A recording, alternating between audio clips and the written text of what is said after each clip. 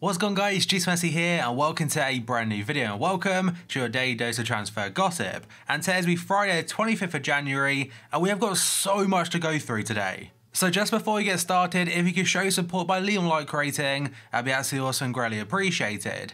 If you're new to my channel, press that subscribe button for more and press the bell notifications next to it so never miss an upload. My previous video will be down below in the description box and current schedule is shooting most days, 8 AM UK time, a new transfer video.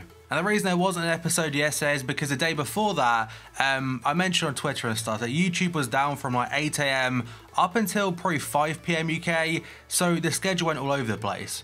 And finally, in the comment section below, I asked this at the very start of the window, but what team do you support? Right then, let's jump into the very first player of the day, and it's Emiliano Martinez, an Arsenal goalkeeper. He's gone out on loan to Reading in the Championship for the rest of the season. And I'm going to point out as well that the confirmed transfers, they won't all be at the start today because there's been so many. Former Everton and United goalkeeper and former USA international now, Tim Howard, he has announced at the end of the 2019 MLS season he'll be retiring.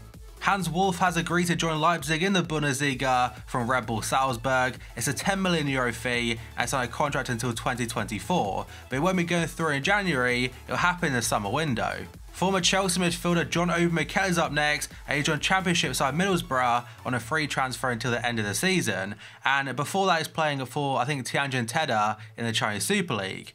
Japanese left midfielder Inui is up next. He joined Deportivo Alaves in Spain from Real Betis as a loan deal for the rest of the season. This next one could be announced very soon, at least according to reports in France, and in particular according to L'Equipe. They're saying Bordeaux have concluded a deal to sign English attacker Josh Maja from Sunderland. The fee is set to be around €4 million or £3.5 million. And there was interest there from a few Premier League sides, and apparently Sunderland have got a very good sell-on clause in the deal.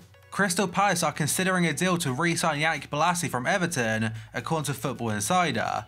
The 29-year-old returned to Goodison Park earlier this week after electing to cut short his season-long loan at Aston Villa. Finally, a new transfer for Newcastle fans now, and it's Romelu Lukaku's brother, Jordan Lukaku. He's set to join Newcastle from Lazio on loan until the end of the season, and a deal has been agreed. For FIFA Ultimate Team purposes, obviously if he gets a special card left back, it'd be a very meta player, but as of right now, his base card's a left midfielder.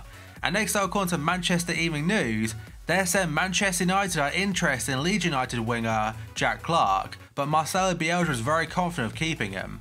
He is regarded as a massive talent after breaking into the Leeds team, and to be fair, if they win promotion, he'll get a good amount of game time in the Premier League, I'd imagine. But there is also interest there from the likes of Crystal Palace and Southampton, but I believe bids have been turned down.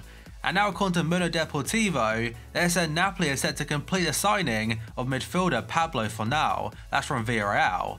The 22-year-old has a €13 million or £26.2 million release clause in his current contract, but it's believed that Carlo Ancelotti's side will pay just under that amount. Galatasaray are interested in signing Divock Origi from Liverpool on loan for the rest of the season. That's according to Turkish outlet Fanatic. And they also mention that's because they failed to sign Sparta Prague striker Benjamin Tete. And they were linked to Origi back in the summer, that was a permanent basis back then. AS are saying Inter Milan have now placed a price tag on Ivan Perisic around £35 million or €45 million. He is set for the exit door during this January transfer window. United have been interested quite a bit, even last summer or close to signing him, but Atletico Madrid, it could also be his destination. Arsenal are in talks to sign PSG's Christopher Nkunku on loan with an option to buy, and a deal now depends on Paris Saint-Germain's incomings, according to L'Equipe. And it makes sense because Unai Emery keeps mentioning that this January it won't be any permanent transfers, but loan deals, very possible. And next up we have got Gelson Martins, a player that moved to Atletico Madrid back in the summer window from Sporting, and it hasn't really worked out too well for him. And according to Cadena Cope today, they're saying Atletico Madrid's Gelson Martins is joining Monaco on loan until the end of the season. And according to Sky Sports, Newcastle also made an inquiry for him and were willing to pay £4.3 million to get him on loan. Parma are hoping to bring Iturbe back to Italy this month, according to Sky Sports Italia. The 25-year-old has previously played for Hellas Verona, Roma and Torino, and he also had a short loan spell at Bournemouth. And I believe right now he's playing his football in Mexico, and as for the permanent deal or loan deal, they don't actually mention it. But now we have got a confirmed transfer, Gonzalo Martinez. The Argentine playmaker has now officially joined Atlanta United in the MLS from River Plate. It's a $14 million fee, and he's currently the South American Footballer of the Year. He also recently won the Copa Libertadores with River Plate, and this also could lead to the next transfer, that is Miguel Almiron going to Newcastle. He has been a target for Rafa Benitez for a while now, and the transfer of Martinez to Atlanta, it could make the transfer possible. And the reason for that is because Atlanta currently have 4 designated players on their roster, and the MLS rules say they can only have 3.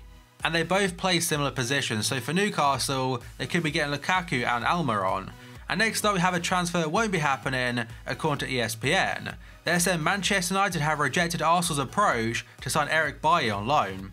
And the Daily Mail is saying the same thing, that Bailly doesn't want to join Arsenal, instead he wants to prove himself at United. And this next transfer could be announced very, very soon, according to Sky Sports Italia and Gianluca Di Marzio. They're saying Inter are in advanced talks with Southampton over a loan deal for right-back Cedric Soares. The two clubs are also discussing the option of a permanent deal being inserted into a loan deal, which can be activated in the summer. And next up, according to Calcio Mercato, they're saying Leicester midfielder Adrien Silva is the subject of interest from Inter Milan. Apparently Bordeaux are very close to signing him as well, but Inter, they want to sign a couple of targets before the window closes. A couple more confirmed transfers, and the first player is Bangura. He joined Vancouver Whitecaps in the MLS from Rayo Vallecano as a loan deal for the whole season. And Victor Moses has completed his medical with Fenerbahce in Turkey. It's from Chelsea as a loan deal for the rest of the season.